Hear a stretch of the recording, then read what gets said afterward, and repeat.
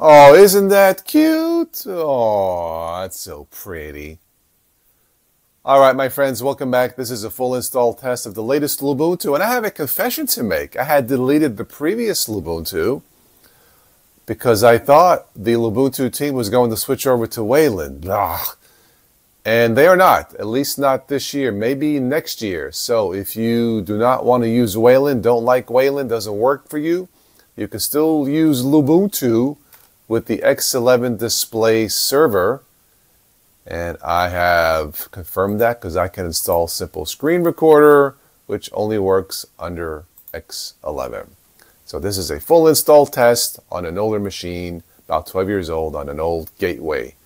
All right, let's take a look at this. Lubuntu is very lightweight, and this is a possible replacement for your Windows 10 if you don't need Windows anymore, or if your machine does not have the requirements to upgrade to Windows 11. All right, so I moved the panel from the bottom to the top. All right, we'll go through this real quick. Accessories. Some of these applications I will not use, like Redshift. Yeah, I probably won't use that. Education and Science, Calculate, Games, not much there. Graphics, LibreOffice is installed by default, by the way. Internet, I did install Brave, and I'll probably install Chrome. The LibreOffice suite is installed by default. Sound and video, I installed Audacious, OBS Studio, Rhythmbox, Simple Screen Recorder. VLC is installed by default as well. It should be. Audacious is a very lightweight music player. Yeah, it's just awesome. It always works, and again, it's super lightweight. Let's see here. We'll go to System Tools. Let's go to, oh, by the way, Discover is where you would go to search and install applications. You don't have to use the menu. You can use, you don't have to use the terminal, rather. You can use the terminal. Right-click, open the terminal.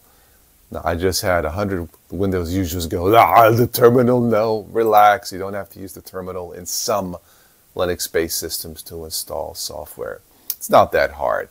But in this situation, you would use something called Discover Software Center to search and install applications.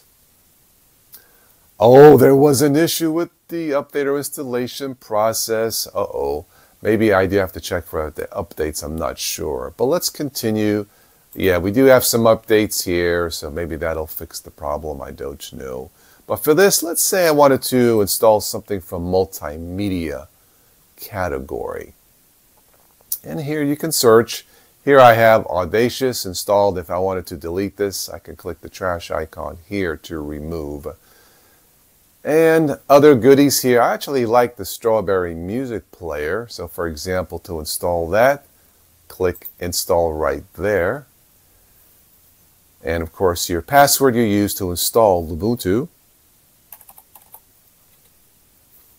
And as you can see, it is installing. You can continue searching, browsing as it is installing.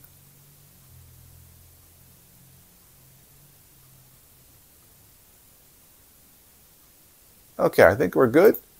Go to Sound and Videos, Strawberry.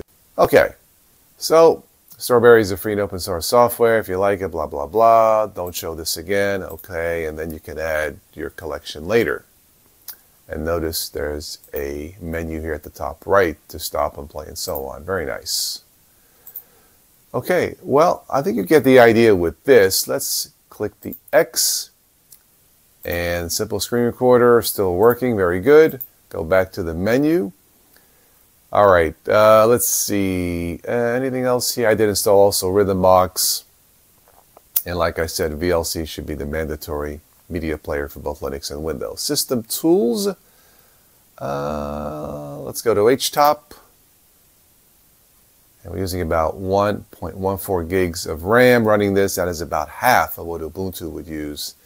And it's about half of what Linux Mint Cinnamon Desktop would use. So this is definitely lightweight. LXQT settings, you would go here to adjust your monitor resolution. This monitor is capable of 4K, but it slows down my system. So I have it down to 1920 by 1080. And if I wanted this to run a little bit smoother, I can even go to probably 1360 by 768. But for this, I think I'll leave this the way it is. All right, back to the menu. Appearance, lots options here to choose from. I went to fonts, cranked up the font size a little bit, but we have widget style, icon theme, LXQT theme. I'll just leave this the way it is. Fonts, cursor, GTK style, and a reset button there if you make a mistake with something. All right, preferences, X screensaver settings. Here you can adjust your screensaver settings. We got flying toasters, fuzzy flares, flip-flops. Okay, eruption. Is that a volcano? Okay, and you can preview that. Okay, escape. Some advanced stuff here I don't mess with. And of course, here at the bottom, about LXQT, desktop environment, super fast. And from here, we can go to the configuration center, similar to control panel in Windows. And this will just be your leave, power off, reboot, and so on. I'll just click cancel. You can right click on a panel, configure the panel, add another panel. I'll leave that the way it is. You got styling and widgets. On the desktop, you can add shortcuts. Go to desktop preferences. If you go to advanced, we can add network, Lubuntu manual, click apply. We have the shortcuts here, but I don't really need these two, so I'll just uncheck that. Click apply, okay. Very simple, very fast, very lightweight. Again, this is one of those few Linux distributions where you will not be spending too much time in the terminal. So there you have it. Lubuntu, the latest one, without Wayland display. Thank you. X11 works perfectly fine, just the way I want it. Here we have the file manager. Again, this is designed for speed. Just no eye candy, no fancy graphics, just for pure speed. If you have a machine with only 4 gigs of RAM, this is the one to go with. Somebody had questions about installing Zorn OS, which looks great, on an older MacBook with only 4 gigs of RAM. The performance was lagging. Yeah, with only 4 gigs, running 4 gigs of RAM with the GNOME desktop environment, in my opinion, is not going to cut it. You need at least 8 gigs. If all you have is 4 gigs, then try this. Something like this called Lubuntu. And Linux Mint, Mate, XFCE may be another option for you.